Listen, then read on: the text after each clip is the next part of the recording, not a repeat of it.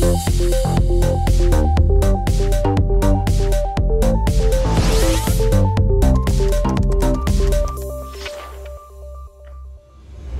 and welcome back.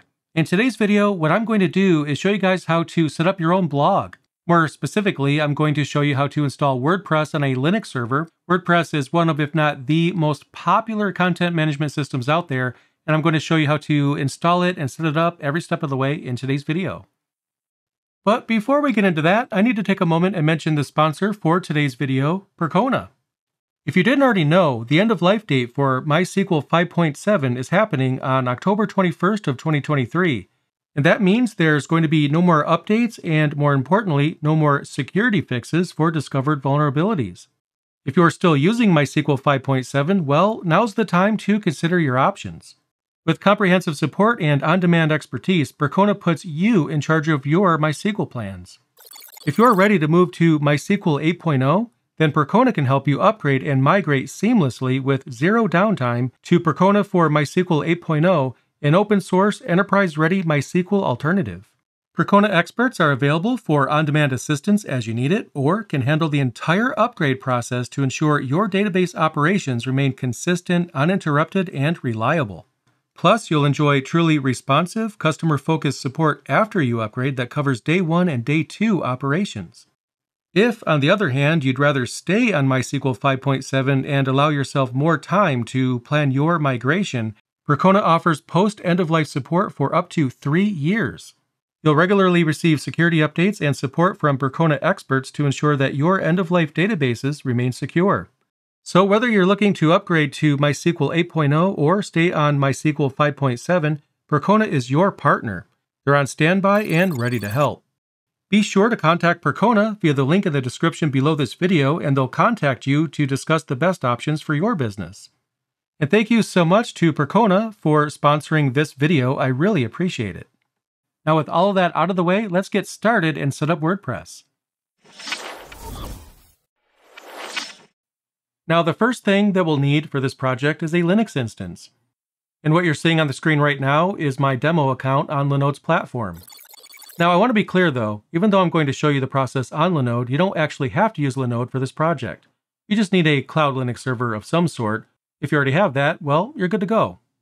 But anyway, on your cloud provider of choice, what you do is you create a brand new instance. So in my case, I'll click Create Linode.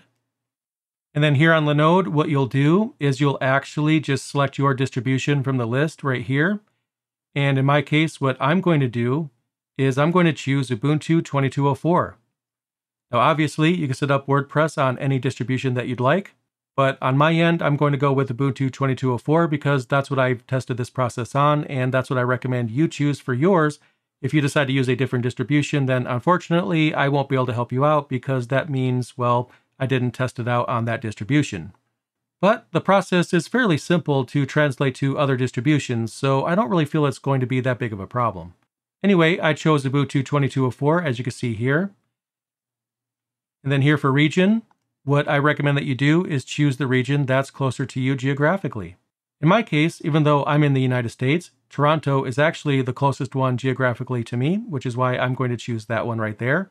But for you, I recommend that you either choose the one that's closer to you or closer to the audience that you plan on serving. Now next up, what we're going to do is choose the plan for our Linode instance. And basically the plan is what determines what CPU and resources your instance has access to.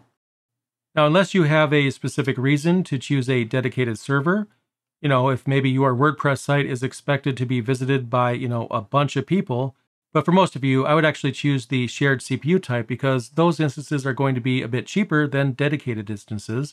And what I'll do in particular is choose the 2 GB version here, but the Nanode instance, the first one on this list, is just $5 a month, and that's actually acceptable for WordPress, so that's not a bad choice either.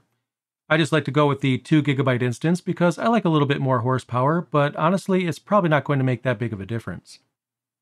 Anyway, I'll scroll down and I'll give our instance a name. I'll just call it WordPress example. That's probably good enough for now. Then after that, what we'll do is choose our root password.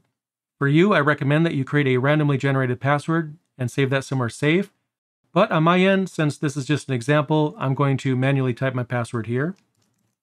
And I'll be deleting this instance after I'm done recording, but again, just make sure you choose a really good password. That's absolutely important. Next, I'll scroll down. And if I wanted to, I could also enable backups. That might be a good option for you. And if you plan on using this blog ongoing, then I absolutely encourage you to use this option. WordPress is one of those things that you have to always keep up to date. It's very important. But if you're ever late on updating and then a threat actor gets into your server, well, they could cause some mischief. I just recommend enabling backups. It's just a good idea. If it's something that you want to keep around, well, you probably want to keep it around. And in that case, backups are a great idea. For me, I'll just go ahead and leave this unchecked because again, this is just a demo, so I really don't care what happens to this instance. Anyway, I'll click Create Linode. And the instance is provisioning. Now at this point, we have an IP address right here already. Even though the instance isn't fully available yet, we already know what its IP address is going to be.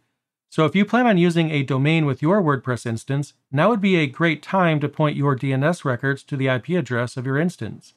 On my end, what I'm going to do is choose the example of blog.learnlinux.cloud. That's what I'm actually going to apply to my instance. I own that domain, and it's a great example. Now granted, that won't exist by the time you're seeing this video, but again, if you have the ability to purchase a domain, I recommend that you do that. And once you do, all you have to do is point your DNS records to the IP address. Again, I have mine right here. Now the process for applying an IP address to a domain is something that goes outside the scope of this video because the process is a little bit different depending on your registrar. But if you look at the documentation for your registrar, chances are they probably have a walkthrough there. If nothing else, you could always contact customer service. But anyway, I've already added this IP address to the A record in DNS for my domain, so that part is ready to go. Now at this point, what I'm going to do is copy the IP address, and then I'll open up a terminal, which I already have open right here. And what I'll do is type SSH, and then I'll type in the username. In this case, root @ and then the IP address. When it comes to Linode, the default username is going to be root, so that's why I've typed that here. Anyway, I'll press enter. I'll say yes, I do want to connect, and then I'll type in my super secret password. And now we're in. Now there's a few things here that I need to do as preliminary steps for setting up this particular server. The steps that I'm about to give you right now are not specific to WordPress at all. These are just steps that I highly recommend that you carry out on your server. Some of these are for security and others are just a good idea in general. Now the first thing I'm going to do is set the host name of my server. Right now it's set to localhost, and I would prefer that it actually uses its real host name or the host name that would be a good fit for it. And to set that up, I'll just use a text editor. Nano is a great choice if you don't have a preference. And what I'll do is edit the etc hostname file. And by editing this file, well, we're setting the host name. Now, if you don't have a domain, if you plan on just using the IP address, for example, then what you could do is simply call it something like WordPress. But for those of you that are actually using a domain, here's what I recommend you do. You set the host name to be equal to the fully qualified domain name that you plan on using for the server. In my case, it's going to be blog.learnlinux.cloud. That's what my fully qualified domain name is going to be. So if you have a domain, you can simply type that right here, whatever one you want to go with, and then you simply save the file. Now there's one more related file that we have to edit here. It's located at /etc/host, just like you see here. And what we're going to do is actually set the host name here as well. We want to make sure that the server itself actually maps the name to itself. And I have an entire video about this if you want to go ahead and get more information about host names and how you set them. But I'll just go ahead and set it right here. So I'll just type 127.0.1.1. So I'm typing an IP address that's still within the address space for localhost, which is why I chose that particular IP address. I'll press tab, and then I'll type my fully qualified domain right here. Again, if you are not going to be using a domain, you can simply choose WordPress for yours. But if you do have a domain, then you could go ahead and type it right here. So I'll type the domain just like that. If you're using a subdomain like I am, blog in my case is the subdomain and learnlinux.cloud is my actual domain, then I recommend that you type the subdomain by itself with at least a space in between. So that way, whether you refer to the server as blog or blog.yourdomain.whatever your top level domain happens to be, then your server will still respond to that name. Anyway, I'll save the file and exit out. Now, the next thing that I recommend that you do is set up a local user for yourself. Right now, we are logged in as root. That's a bad practice. So what we'll want to do is create a user for ourselves. So I'll run add user, and then after that, the username that I want to use for my user account. I'll just simplify mine down to J, just like that. Next, I'll type in a password for that user. Again, I recommend a randomly generated password. But in my case, since this is just an example, I'll just use my sample password here. And then I'll type it in again. Now that part's done, and for the remaining fields, I usually just skip those. You don't have to fill these out. I'll just keep pressing enter. Enter again, and now we have the user account. Now the next thing that I'm going to do is give my user access to sudo. And that'll help me escalate permissions to root anytime I need to do that. And to set that up, what I'll do is add my user to the sudo group. To do that, I'll run usermod, -lowercase a, and then uppercase G, just like that. We want to add a user to a group, and the group that we want to add a user to is the sudo group. And then the username that we want to add to that group is going to be the one that we've just created. So the completed command looks just like that. Now if I type groups and then my username, as you can see, my user is a member of the sudo group, which means that that particular command actually worked just fine. Now the next thing I'm going to walk you through is installing all the security updates. It's definitely something that we want to do anytime we set up a server for the first time. We always want to start with all the latest security patches already installed. So to do that, I'll run apt update, and that'll cause the list of available packages to be refreshed. And then I'll type 2 ampersands. That helps me chain multiple commands together. The second command that I want to run is going to be apt and then dist-upgrade, just like that. So basically what's going to happen here is it's going to run apt update. Again, that'll refresh the list of available packages. And then the second command is actually going to install those packages. So I'll press enter. And now the first command is done, and it's already run the second one.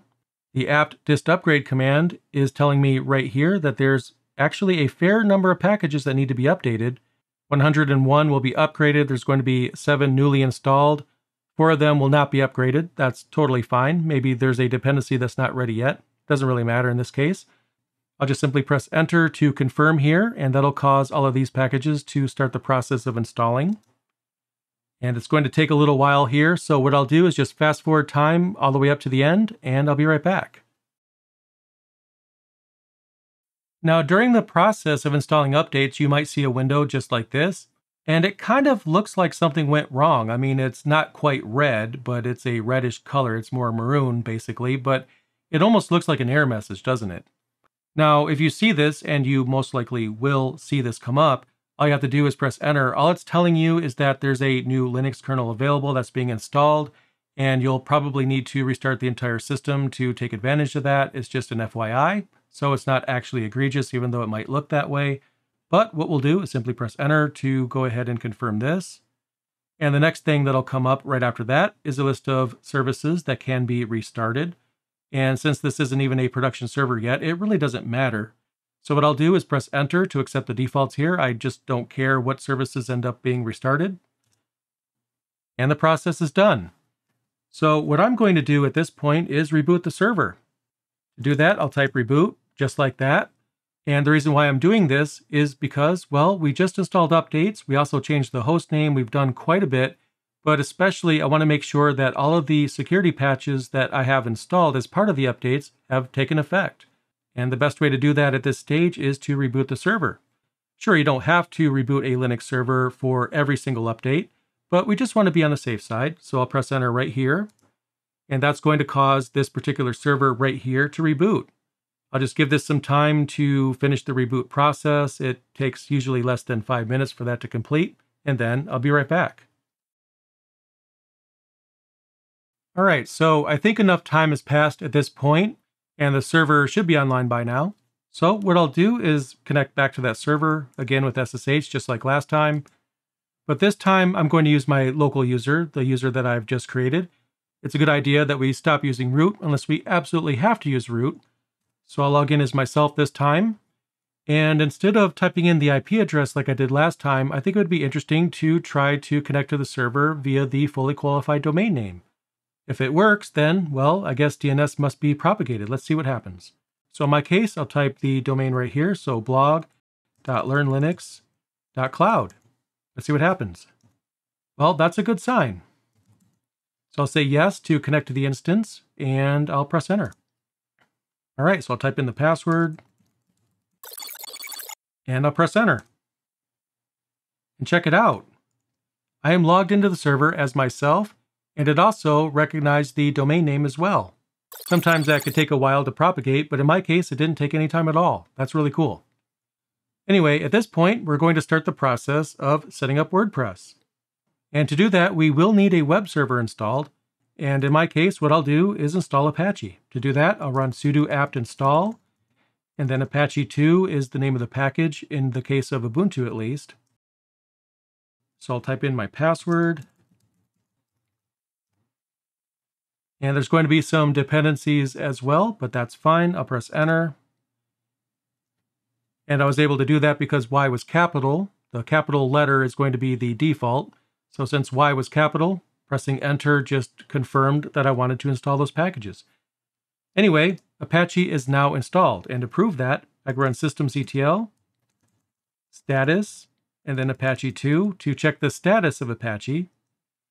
And as we can see here, it's active and running. That's a really good sign. Press Q to break out of here.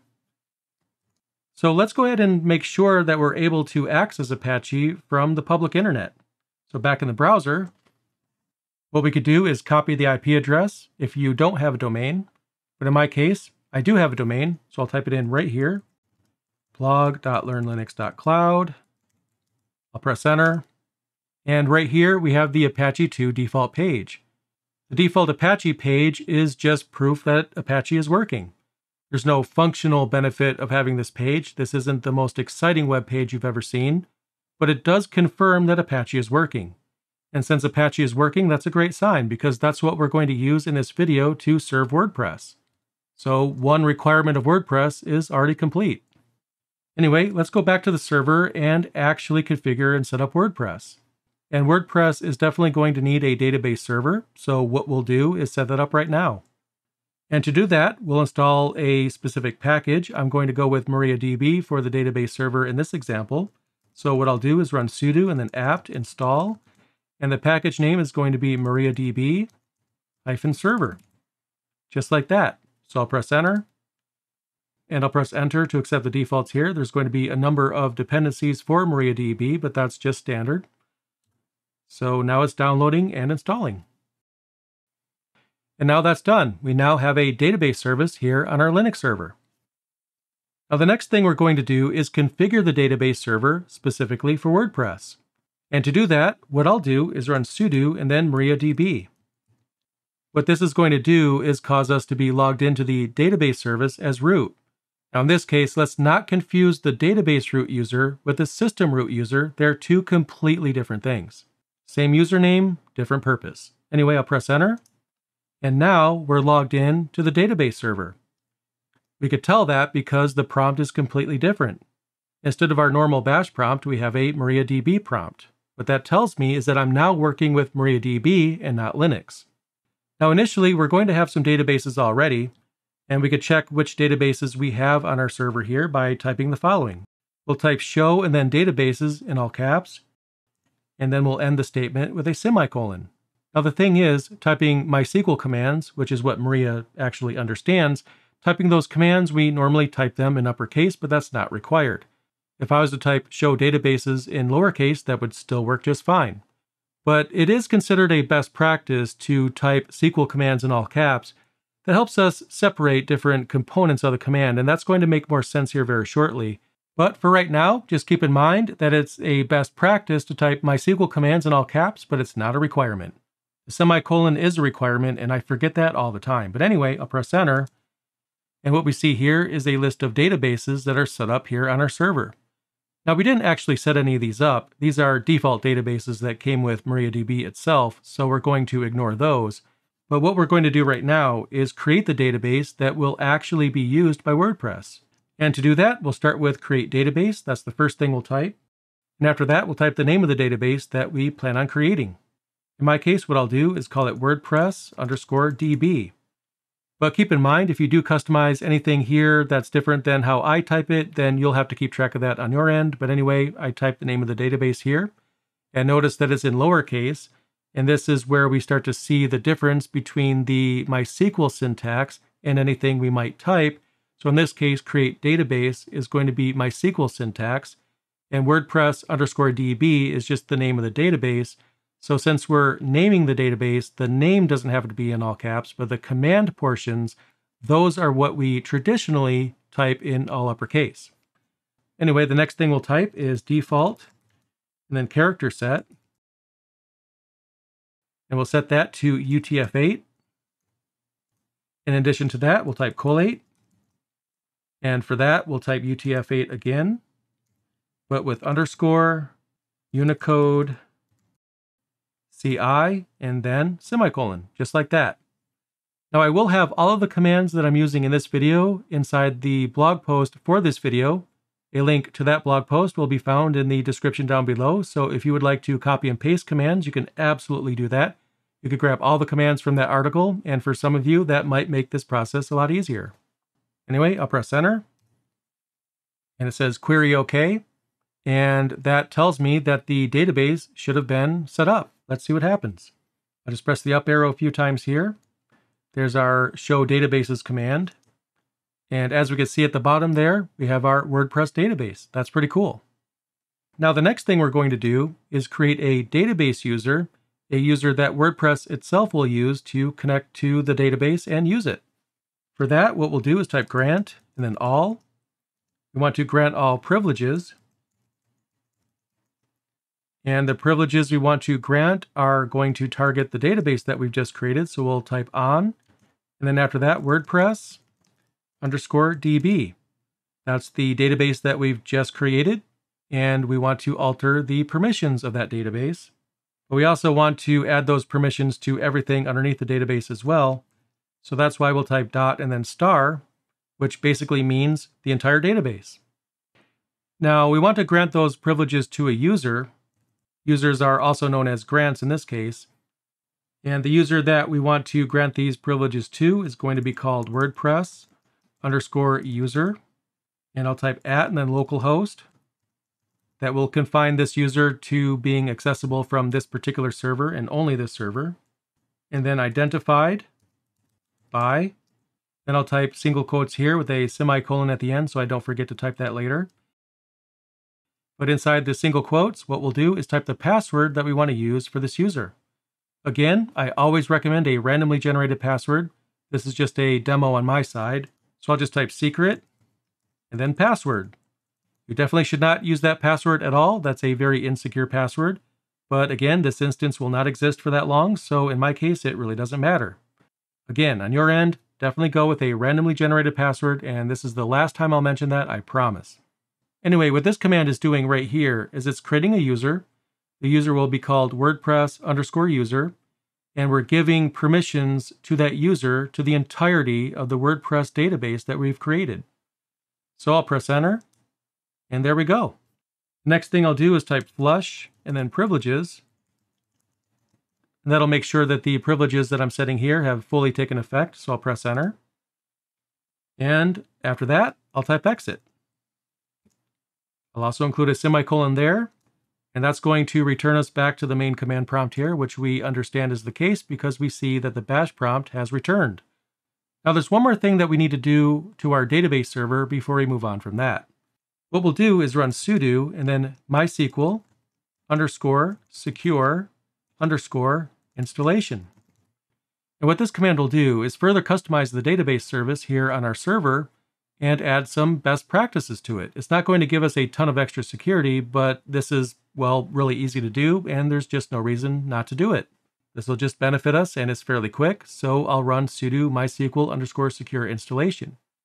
Now keep in mind, even though the database service we've installed is MariaDB, the command syntax you see here is still correct. MariaDB is a drop-in replacement for MySQL, so this command is actually appropriate as I've typed it. Anyway, I'll press enter. And what it's going to do at this point is ask us a series of questions. The first of which is asking us to type the current root password. Now, it's not referring to the Linux user root, it's actually referring to the MariaDB or MySQL user that's also called root. So not quite the same thing, but we don't have a password for that user set at this time. So for this prompt, what we'll do is just simply press enter. Next, it's asking us if we would like to switch to Unix socket authentication. That's beyond the scope of this particular video right here. What I'm going to do is actually answer no for this one, because we want to use standard authentication for this particular process. So I've typed N, I'll press enter. And now it's asking me if I would like to set the root password. Since Y is capital, it's the default, I'll press enter. I actually do want to set a root password here. And of course, you'll set a password here for that particular user. In my case, I'll just take care of that right now.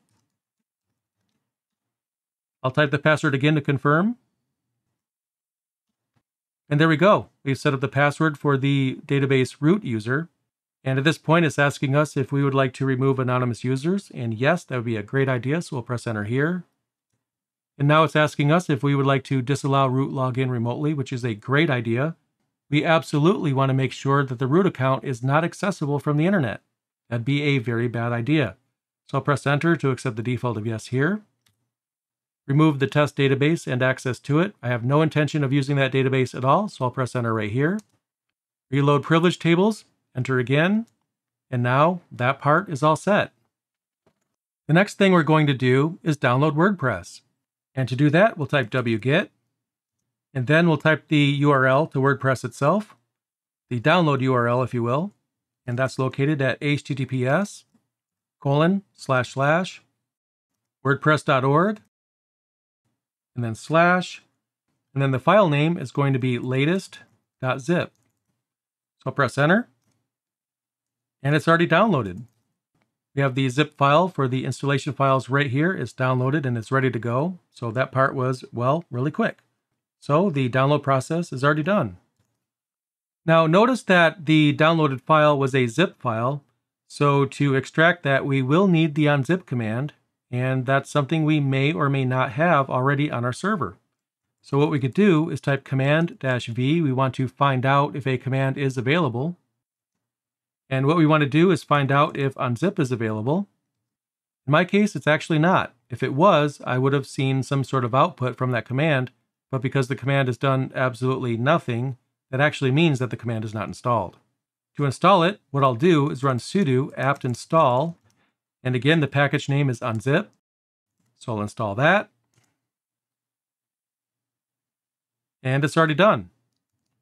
So if I repeat the command-v command again, we can see now that we do have unzip installed. It's located at /user/bin/unzip.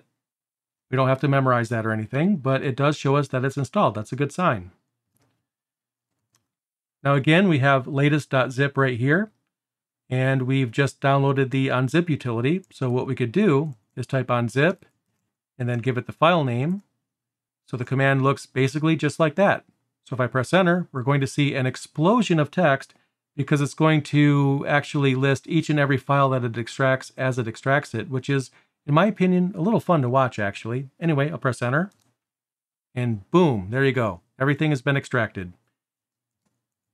And we can see that here. We have the WordPress directory that was not there before, that was inside the zip file. So at this point, what I'll do is actually remove latest.zip. Since I've extracted it, I no longer need it. The rm command will actually delete a file. And now it's gone. Now, if we do a long listing when it comes to ls, which we could do by typing ls-l, just like that, we can actually see that the WordPress directory is owned by my user. Now, that might be fine if I was going to serve that file myself, but since I'm not going to be the user that's serving WordPress, that's not an adequate thing to have. So what we want to do is change the ownership of the WordPress directory. To do that, we'll run sudo, and then we'll type chown. We want to change the ownership of something. We'll use -R because we want to change the ownership of something plus everything underneath it as well. And the actual user I would like to own that folder is going to be the www-data user. So it looks just like that. And then I'll type : the group name is going to be the exact same thing. And by the way, I have an entire video that covers chown if you want to learn even more about this in particular. But basically what I'm doing is I'm assigning ownership of this folder to the user www-data, and the group name is the same. And then we type the name of the resource or the path to the resource that we want to execute this against. In my case, I'm going to execute this against the WordPress directory here. And if I list the storage again, you can immediately see how the output has changed. Originally, I owned this particular folder, and now the www-data user owns this folder. Now the next thing I'm going to do is move the WordPress directory into a more appropriate place. So what I'll do is type sudo and then mv for move. I want to move the WordPress directory, and I'm going to move it underneath /var/www, just like that. And if I list the storage of that directory, we can see now that we have the WordPress directory there. That's the same one that we've been working with. It's now in the appropriate place for that folder. So now we have all the files that we need for WordPress already installed. It's not going to work just yet, but it is a good step. We're almost there. So I'll clear the screen and let's move on to the next step.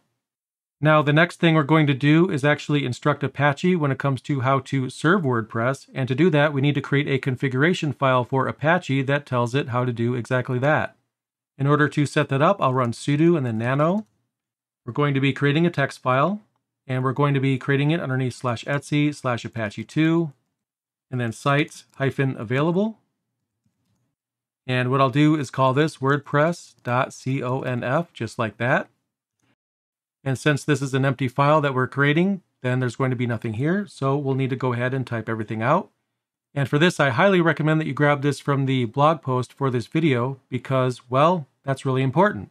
If you type everything by hand, you could run into a situation where there's a few typos, and sometimes they're hard to find. It's just easier sometimes to copy and paste. I totally understand, but I'll leave that part up to you. Anyway, what I'll do is paste in everything right here, and then I'll be right back. And there we go. There's the Apache config file that we'll be starting with. Now what I'm actually doing here is beyond the scope of this video because a full walkthrough of Apache would be a completely different video of and by itself.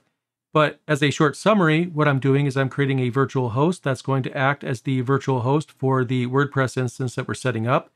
Basically, this config file is going to instruct Apache how to serve WordPress to our users. So I'll save the file and I'll exit out.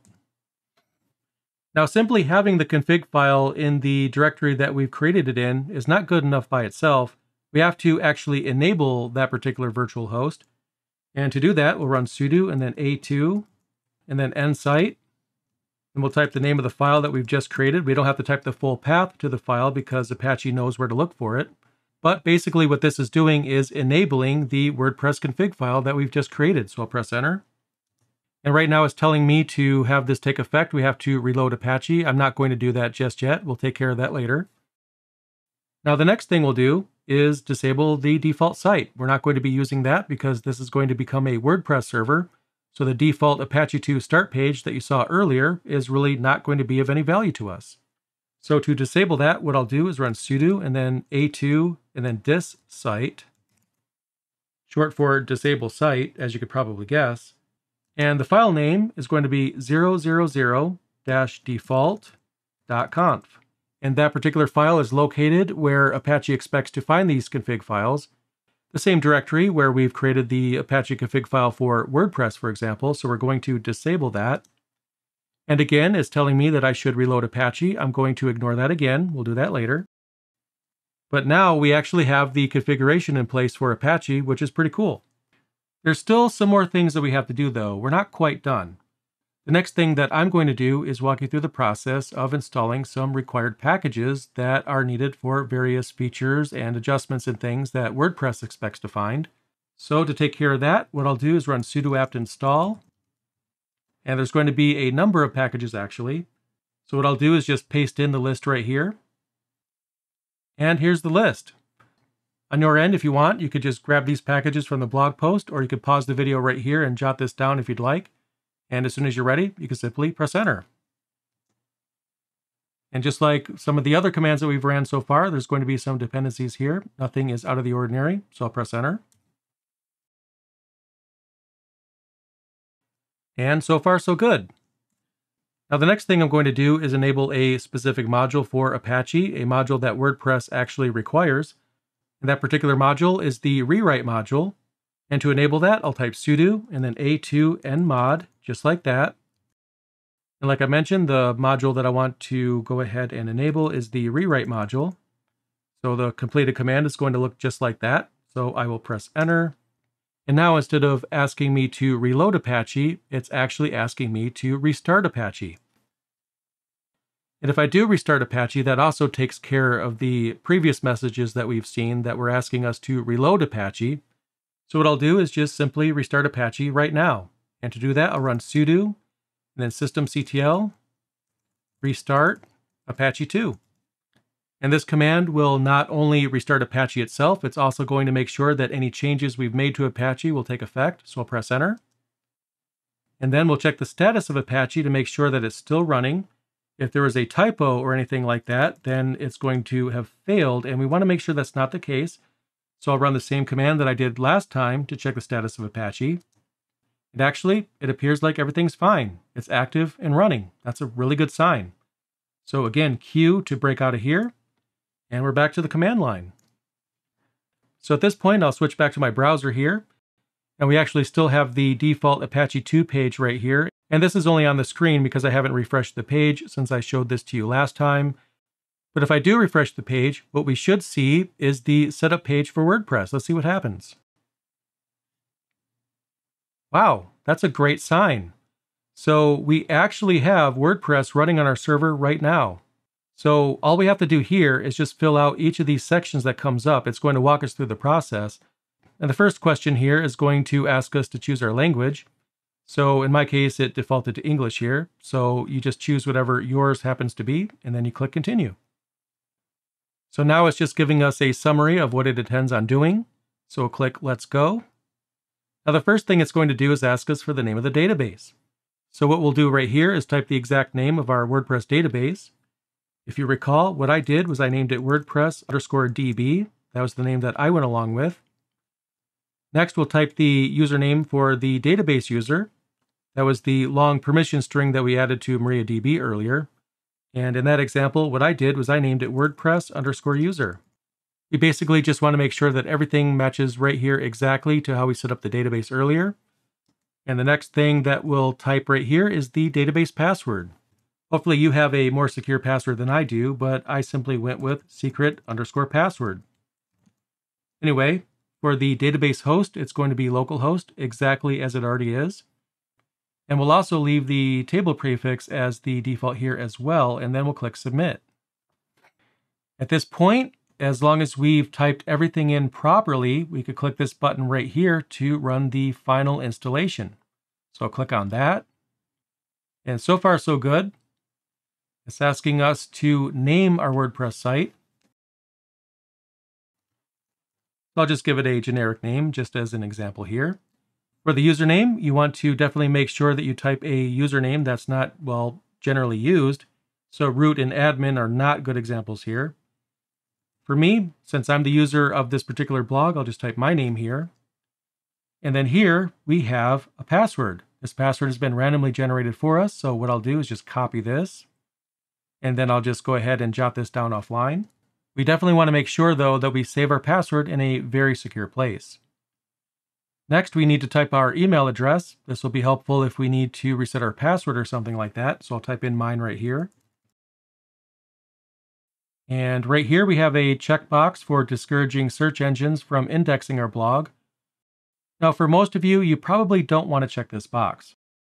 If you do check this box, then your blog is going to have a much harder time becoming popular. So what I'll do is click install. And so far, so good. I'll click log in. I'll type in my username here, and then I'll paste in the password. And check this out. We are now logged in to our completed WordPress site. But there is a problem I highly recommend that we fix. And that issue is, well, our connection is not secure. That's not good. We definitely want to make sure that we have a secure connection. One thing you could simply do is purchase an SSL certificate and install it on your server, and that will absolutely take care of this problem. But what I'm going to do is show you how to get a certificate for free. We're going to do that with Let's Encrypt. and that will absolutely take care of this problem. So let's go back to a terminal. When it comes to setting up Let's Encrypt, that's really easy to do. I'm going to give you all the commands right now. And the first one is going to be sudo and then snap install. We're going to use the snap package manager to install certbot. These instructions are actually coming from the certbot official webpage and documentation. So credit to whoever put those commands together on that particular website for what I'm going to show you right now. But anyway, what we want to do is install core. And then after that, we'll run sudo, snap refresh, and then core. That'll give us the core snap, which is a requirement for certbot. So I'll press enter. And now it's downloading. So far so good. And now it's done. Now that we have that taken care of, what we'll do is run sudo and then snap install. We'll type -- classic. And the snap package that we want to install on our server right now is the certbot package. So our completed command looks just like that. I'll press enter. And now that prerequisite is taken care of. There's one more command that we need to run when it comes to setting up certbot, and that's to create a symbolic link for certbot. That'll help other applications that aren't aware of snap packages understand where to find the certbot binary. Anyway, what we'll do is run sudo and then ln-s. We want to create a symbolic link. And we'll type /snap/bin/certbot. That's the location of the certbot binary that we were provided from the snap package. And then what we'll do is link that to /user/bin/certbot. I'll press enter. And now certbot should actually be ready to go. The next thing we're going to do is actually get the certificate installed for our domain, and this will only work if the DNS entry for your particular domain has been updated already to point to this server. That's a prerequisite. As long as that's already the case, we could go ahead and proceed. And to do that, we'll type sudo and then certbot, and then we'll type --Apache. And if we're successful, this should actually result in an SSL certificate for our site. I'll press enter. And what this will do is ask us a few questions here. The first of which is what email address we want to receive renewal information to. If ever there's a problem with automatically renewing the cert, then we definitely want to be aware of that ahead of time.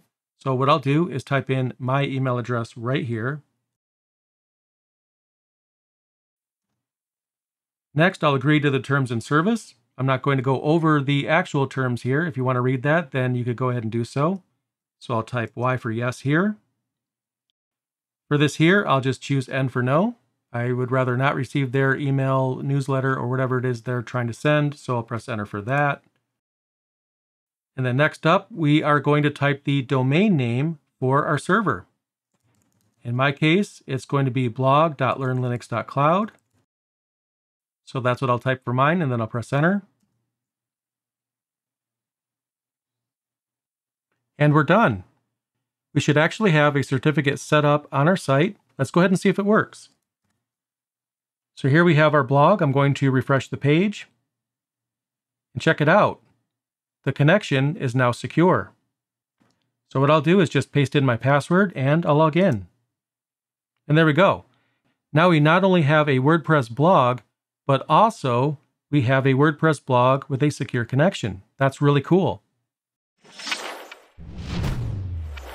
So there you go. At this point, you should have your very own blog powered by WordPress, which is great. As you can see, WordPress is really easy to use and it's very effective, and I hope you enjoy it. If you did find value in this video, then what I hope you'll do is click the like button to let YouTube know that you like this video, because what that might do is help this video find its way to someone else. You never know, maybe somebody else wants to set up their own blog as well, and I hope you'll click the like button to help spread Linux learning. Either way, I really appreciate you guys checking out this video. I have some other videos coming very soon, so definitely subscribe if you haven't already done so, and I'll see you in the next video.